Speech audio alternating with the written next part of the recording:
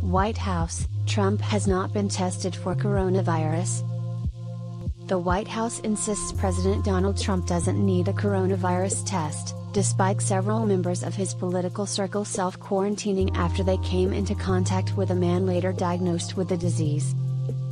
They include Florida GOP Representative Matt Gaetz, who rode in the Beast limousine with Trump in the Sunshine State on Monday, before climbing up the steps of Air Force One behind the president. Incoming White House Chief of Staff Mark Meadows is also staying home until Wednesday despite his test coming back negative.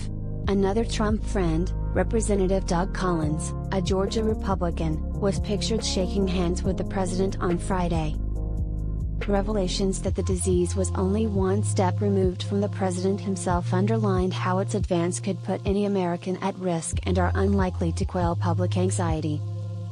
They also underscore the elevated risk to politicians whose work necessarily brings them into contact with large numbers of people, especially in the heat of a general election year. The drama is focusing attention on the fact that the three men left vying for the White House are all in their mid to late 70s, a group with a high set of risk factors for coronavirus complications.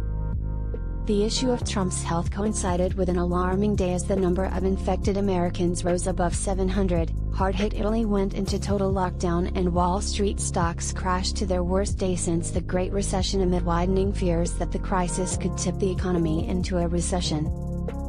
The Securities and Exchange Commission on Monday asked all personnel based at its headquarters to work from home due to an employee who may have the virus, becoming the first federal agency to ask its Washington employees to stay home.